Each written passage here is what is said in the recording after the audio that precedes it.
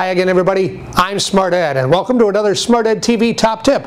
Smart Notebook software version 11 is now out, so we're going to show you how to update to that current version of the software.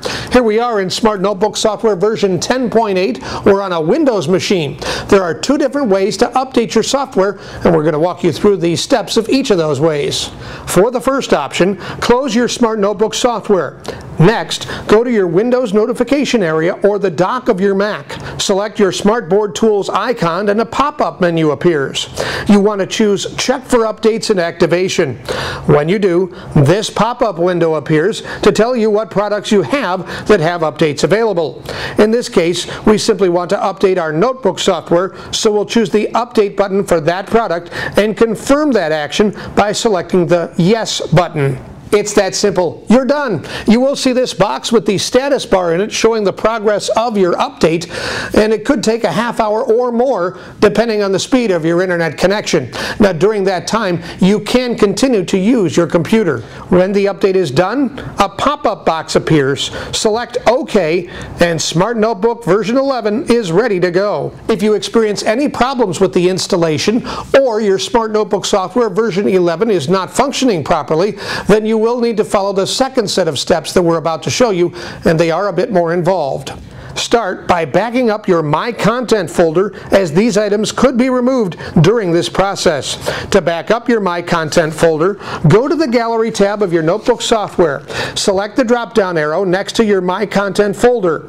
Next, choose Export as Collection File. Choose a name and location for your My Content folder and click Save. Now, we're ready to remove Smart Notebook version 10.8 and install version 11. Click on the link in the instructions below this video to run the Smart Cleanup utility for either a PC or a Mac. When you click the link, you will see a box like this. Select Open. Then you will see a list of the files. Double-click on the Smart Cleanup icon and select the Extract All option. When the Smart Cleanup utility icon changes to a broom icon, double-click it to run the utility. You want to remove all Smart products, so select all products listed in the box and select the Remove button. Once all Smart products have been removed, follow the link in the instructions below this video to download Smart Notebook software version 11. Select the Download button, answer whether you have a product key, and fill in the appropriate fields, then select the Start Download box. Follow the prompts to download and run the installation. When the install is finished, Smart Notebook 11 is ready to go. If you have any questions or problems updating your software, call our help desk at 800-251-4077. One of our help desk specialists will be happy to assist you. If you want to learn more about using Smart Notebook software and our other educational technology products, Smart Ed Services offers a wide variety of professional development programs to suit your needs. Let us help you get the most out of the technology you use in your classroom.